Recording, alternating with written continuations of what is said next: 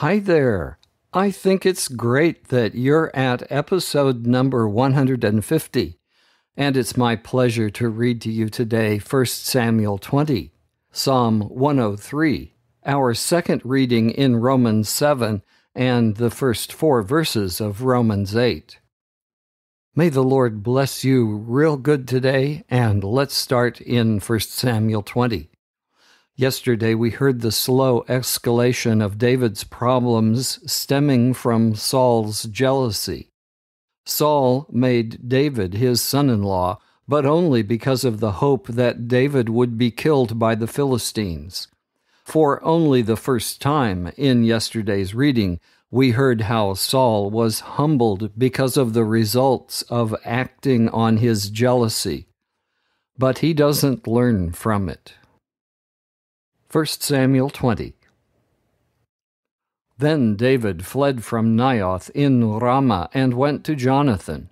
He asked him, "What have I done? What crime have I committed? What wrong have I done to your father to make him want to kill me?"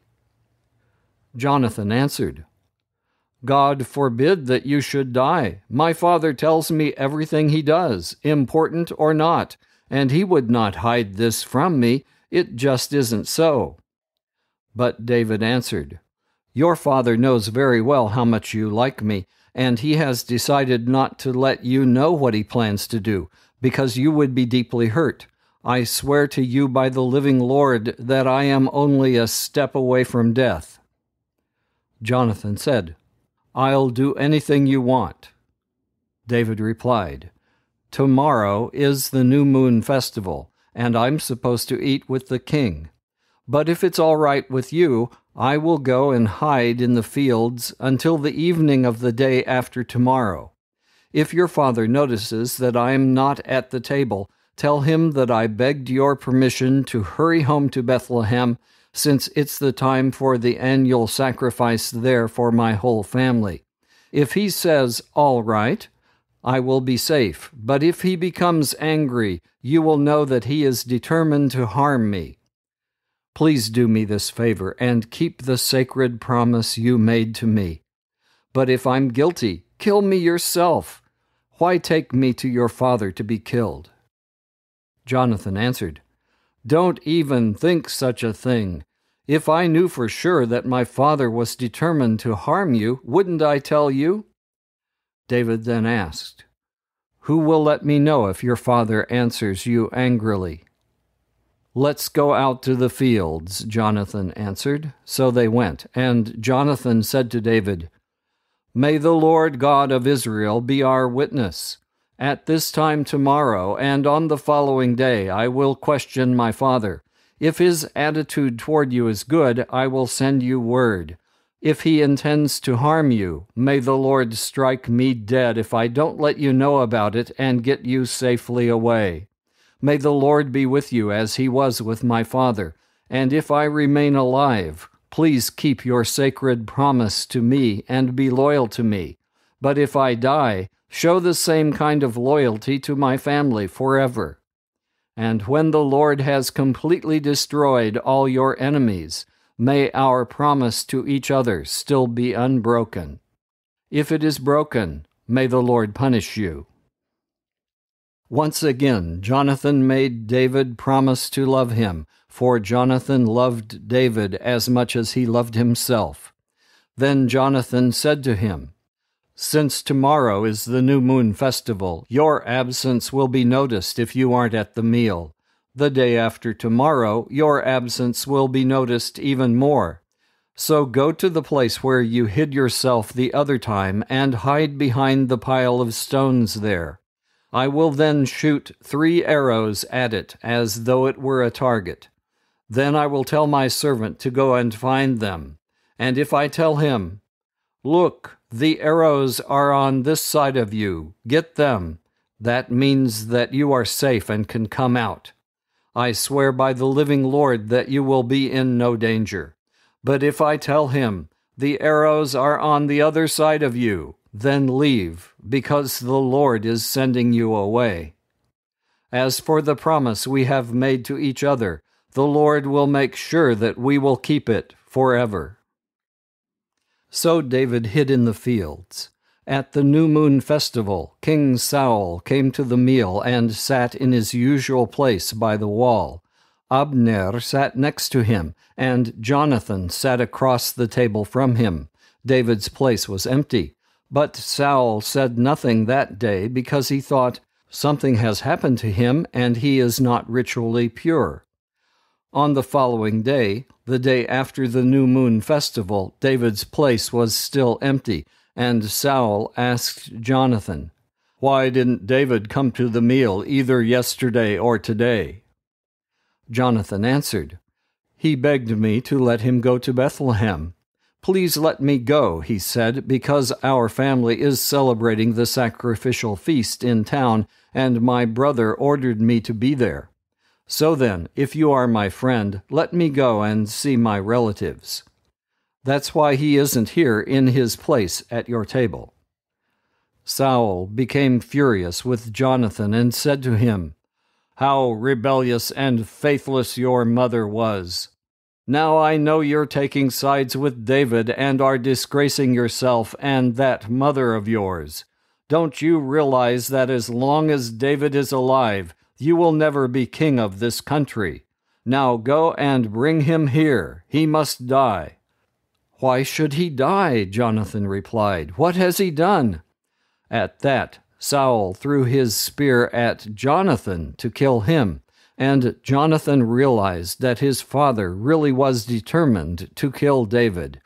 Jonathan got up from the table in a rage and ate nothing that day, the second day of the new moon festival. He was deeply distressed about David because Saul had insulted him. The following morning, Jonathan went to the fields to meet David as they had agreed. He took a young boy with him and said to him, "Run and find the arrows I'm going to shoot." The boy ran, and Jonathan shot an arrow beyond him. When the boy reached the place where the arrow had fallen, Jonathan shouted to him, "The arrow is farther on. Don't just stand there, hurry up." The boy picked up the arrow and returned to his master, not knowing what it all meant. Only Jonathan and David knew. Jonathan gave his weapons to the boy and told him to take them back to town. After the boy had left, David got up from behind the pile of stones, fell on his knees, and bowed with his face to the ground 3 times. Both he and Jonathan were crying as they kissed each other. David's grief was even greater than Jonathan's. Then Jonathan said to David, "God be with you. The Lord will make sure that you and I and your descendants and mine will forever keep the sacred promise we have made to each other." Then David left, and Jonathan went back to town. Let's turn to Psalm 103. How it must please the Lord when we pray this psalm, which is another favorite. Note that the psalm starts and ends with the same line. The Hebrew title is By David. Psalm 103. Praise the Lord, my soul. All my being, praise his holy name. Praise the Lord, my soul, and do not forget how kind he is. He forgives all my sins and heals all my diseases. He keeps me from the grave and blesses me with love and mercy. He fills my life with good things, so that I stay young and strong like an eagle. The Lord judges in favor of the oppressed and gives them their rights. He revealed his plans to Moses and let the people of Israel see his mighty deeds. The Lord is merciful and loving, slow to become angry, and full of constant love. He does not keep on rebuking. He is not angry forever. He does not punish us as we deserve or repay us according to our sins and wrongs. As high as the sky is above the earth, So great is his love for those who honor him. As far as the east is from the west, so far does he remove our sins from us. As a father is kind to his children, so the Lord is kind to those who honor him. He knows what we are made of. He remembers that we are dust. As for us, our life is like grass. We grow and flourish like a wild flower. Then the wind blows on it, and it's gone. No one sees it again.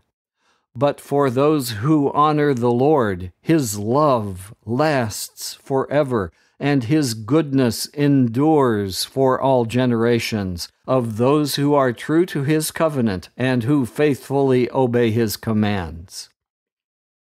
The Lord placed his throne in heaven. He is king over all. Praise the Lord, you strong and mighty angels, who obey his commands, who listen to what he says. Praise the Lord, all you heavenly powers, you servants of his who do his will. Praise the Lord, all his creatures, in all the places he rules. Praise the Lord, my soul. Today we will read most of Romans 7 and transition to chapter 8. The second key to being released from the power of sin is God's Spirit. Paul then launched into an exposition of what he meant in verse 5. For when we lived according to our human nature, the sinful desires stirred up by the law were at work in our bodies, and all we did ended in death. The explanation that extends from verse 7 to the end of the chapter should not be construed to negate what he said in verse 6, in the preceding chapters, and in chapter 8. Notice that in the second part of chapter 7, Paul stops mentioning Christ. That's a hint that he's not talking about our life in Christ. And then I found it interesting to do a search of Romans, searching for the word Spirit. Look at the pattern of where the word Spirit is used. Romans 7, starting at verse 7. Shall we say then that the law is sinful? Of course not. But it was the law that made me know what sin is. If the law had not said, "Do not desire what belongs to someone else," I would not have known such a desire. But by means of that commandment, sin found its chance to stir up all kinds of selfish desires in me. Apart from law, sin is a dead thing. I myself was once alive apart from law, but when the commandment came, sin sprang to life, and I died. And the commandment, which was meant to bring life, in my case, brought death. Sin found its chance, and by means of the commandment it deceived me and killed me. So then, the law itself is holy, and the commandment is holy, right, and good. But does this mean that what is good caused my death? By no means. It was sin that did it.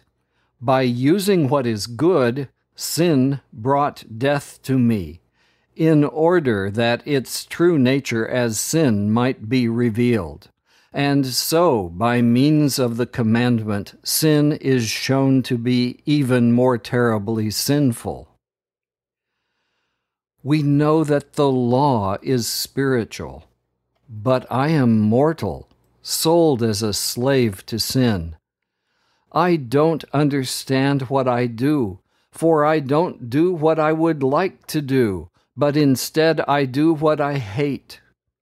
Since what I do is what I don't want to do, this shows that I agree that the law is right.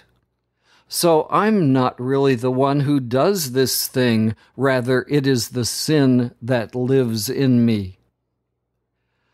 I know that good does not live in me, that is, in my human nature. For even though the desire to do good is in me, I'm not able to do it. I don't do the good I want to do. Instead, I do the evil that I don't want to do. If I do what I don't want to do, this means that I am no longer the one who does it. Instead, it is the sin that lives in me. So I find that this law is at work. When I want to do what is good, what is evil is the only choice I have. My inner being delights in the law of God. But I see a different law at work in my body, a law that fights against the law which my mind approves of. It makes me a prisoner to the law of sin which is at work in my body. What an unhappy man I am! Who will rescue me from this body that is taking me to death? Thanks be to God who does this, who rescues me through our Lord Christ Jesus. This, then, is my condition. On my own, I can serve God's law only with my mind, while my human nature serves the law of sin. Romans 8. So then, there is no condemnation now for those who live in union with Christ Jesus.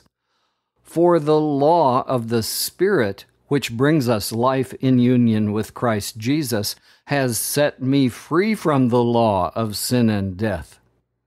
What the law could not do, because human nature was weak, God did. He condemned sin in human nature by sending His own Son, who came with a nature like our sinful nature, to do away with sin. God did this that the righteous demands of the law might be fully satisfied in us who live according to the Spirit and not according to human nature. Let's pray together. Our Lord and our God, we say with David, "Praise the Lord, O my soul." Lord, with all our being, we praise you and revere your name as holy. How worthy you are of our praise. Help us not to forget the many benefits you have given to us. Included in those are that your love for us lasts forever, and your goodness to us endures for all generations. Help us to be true to your new covenant, to faithfully follow your commands, and to highly honor you. As high as the sky is above the earth, so great is your love for us. As far as the east is from the west, so far do you remove our sins from us. Dear Lord Jesus, help us to understand our union with you. O Holy Spirit, give us understanding and change our hearts. We ask you to transform us. We lay down our lives, understanding that we have died with Christ and that you have resurrected us by your power.